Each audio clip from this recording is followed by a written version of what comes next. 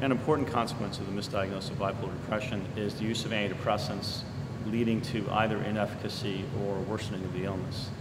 The patients often don't get better with the antidepressants if they have bipolar depression. That's been shown repeatedly in research studies. And sometimes they actually get worse with more and more mood episodes over time, a rapid cycling course, also shown in good randomized studies. So the main consequence is that people don't get better and sometimes they get worse.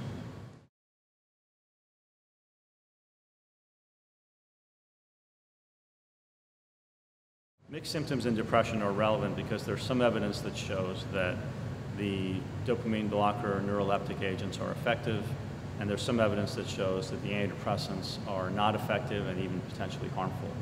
And since these patients tend to get diagnosed with just a major depressive episode, if people don't pay attention to the mixed features, then they'll get the antidepressants and not the dopamine blockers, or not the mood stabilizers, which may also help the mixed state.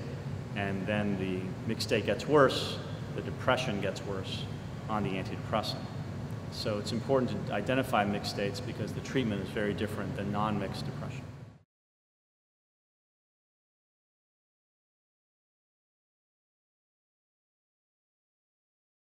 I think that antidepressants are overused in bipolar illness and in mixed states, mostly because of the diagnostic system.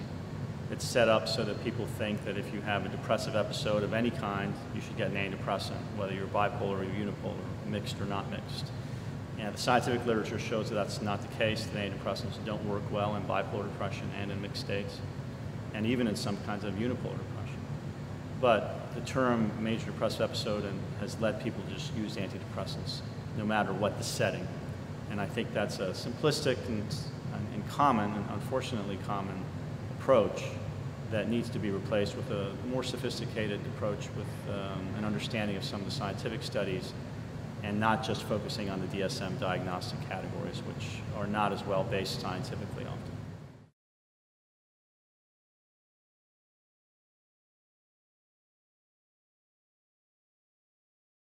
A lot of times the comorbidities that people think about are not real, because mood states can cause anxiety symptoms, cognitive symptoms, personality changes, and so if you treat the mood state, there really aren't other comorbidities often. The apparent adult ADD goes away, there's no borderline personality, the generalized anxiety symptoms get better. You have to focus on treating the mood state first. That being said, sometimes people do have some comorbidities even after the mood state's better. And then if they have generalized anxiety, for instance, I tend to recommend using benzodiazepines rather than serotonin reuptake inhibitors, because the latter can worsen the bipolar illness. If they have cognitive issues, there might be some benefits in choosing specific kinds of medications that might be better for the brain, such as lithium, which is neuroprotective. If they have personality problems and it's still there and persistent even after the mood condition is taken into account, then sometimes that comorbidity exists, like borderline personality or severe PTSD, and then they need the appropriate psychotherapies for that condition.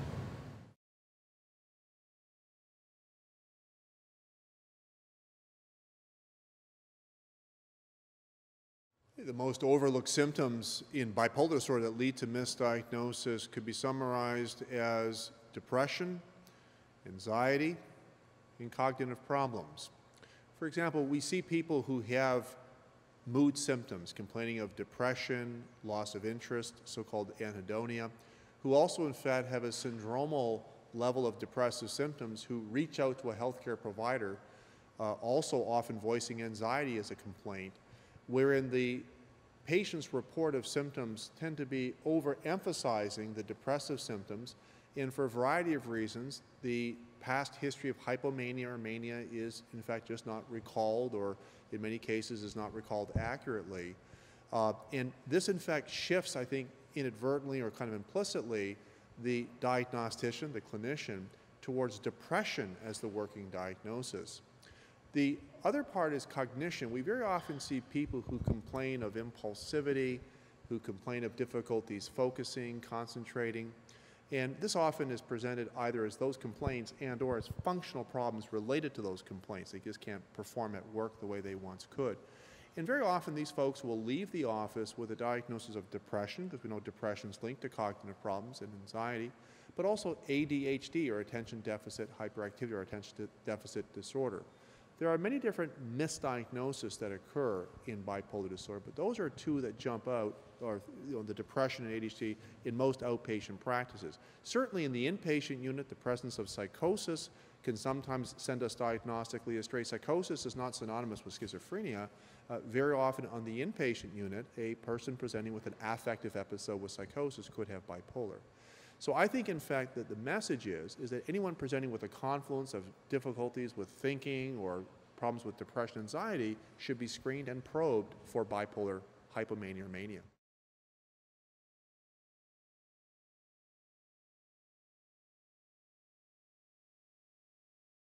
The consequences of misdiagnosis in bipolar disorder are not insignificant. First of all, we know it's a common problem. There's been many surveys conducted of people who have bipolar disorder. There's been surveys conducted in academic centers that indicate that the majority of people have been misdiagnosed, or there's not been a timely diagnosis. The diagnosis was made accurately, but not for many years later. And the consequences are obvious. This is in fact illness. This is active illness, which is in fact left to progress. This interferes with quality of life, with function, with relationships, and other important patient-centric outcomes, patient-reported outcomes. The other part is that we've got plenty of evidence now to indicate that the illness can progress biologically. In other words, we see changes in the brain, we see changes in the body in terms of cardiovascular health, indicating that there's an acceleration, if you will, of this illness process. On the surface, we know that when patients have bipolar, they have a recurrent cyclical illness in many cases, and the delay and or misdiagnosis unnecessarily adds to that progression that we see, which could manifest as more chronic illness and or more cognitive difficulties, which is the principal mediator of psychosocial outcome and workplace performance.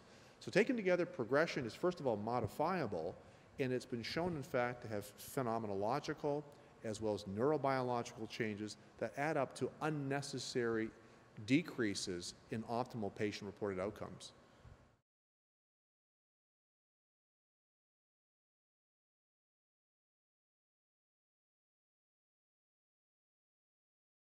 Results from epidemiological and clinical studies indicate that individuals with bipolar disorder are affected by both psychiatric and medical comorbidities more than any other psychiatric population. There's a very long list of concurrent conditions that people with bipolar disorder are more likely to be experiencing. I'll just mention two in the psychiatric comorbidity category, that being the anxiety disorders and the substance use disorders or alcohol use disorders. The most common of the medical comorbidities that we see are endocrine, that being thyroid dysfunction, and or cardiometabolic disorders like hypertension, dyslipidemia, obesity, or frank diabetes. So the clinician who in fact is part of the care of someone with bipolar disorder needs in fact to have a contemporaneous attention to not just, in quotes, bipolar, but the concurrent conditions, because the implications are that comorbid conditions interfere with optimal illness trajectory, optimal response to treatment and health outcomes, and how that has a concrete relevance to the treatment selection is, in the example of medical comorbidities, we in fact do not want to give people treatments that add to the medical burden. And too often patients receive, in the sequence, in the algorithm of therapies, first or second line therapies that are causing or exacerbating weight problems and metabolic problems, which is already an intrinsic problem in the disorder. So comorbidities are not just of academic interest, they're not just of importance to us to be aware of it because it can affect illness trajectory and prognostication. We know it has direct implications for how we might be thinking about treatment selection. Finally, as far as just a sort of a care plan, I think that the evidence is now very clear that the optimal outcome in bipolar disorder is a contemporaneous attention to both. That is, paying attention to both problems at the same time, contemporaneously, over time. That seems to result in better outcomes for patients.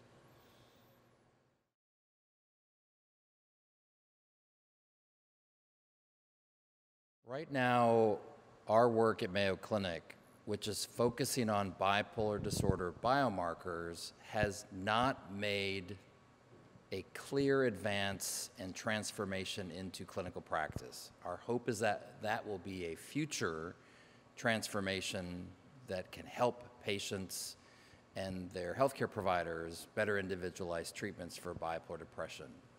If I was to answer, are there some biomarkers now that we do use in practice? To some extent.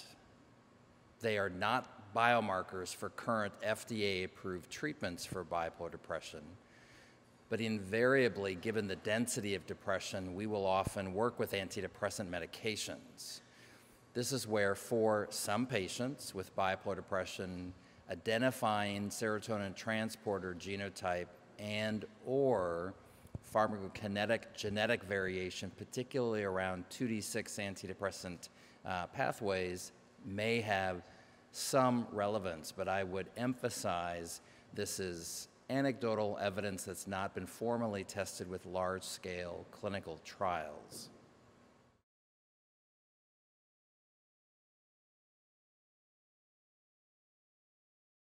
Comorbidities that impact how we think about treatments for bipolar depression can be psychiatric and can be medical.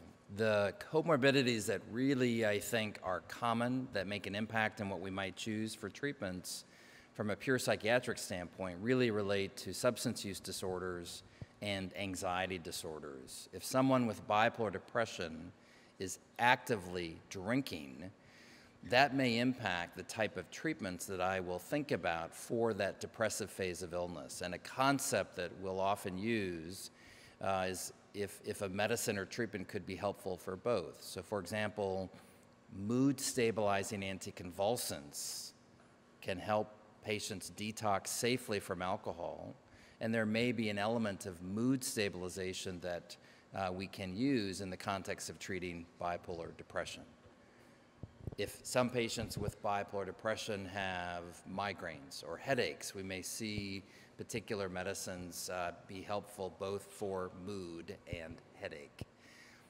From a medical comorbidity standpoint, it's not so much a particular treatment as being helpful for both as it is making sure that the clinical treatment for the depressive phase of bipolar disorder does not exacerbate or make a medical condition worse. And I think the evidence and where we focus a lot of our efforts is on weight neutrality and not fueling further problems with obesity, dyslipidemia, diabetes.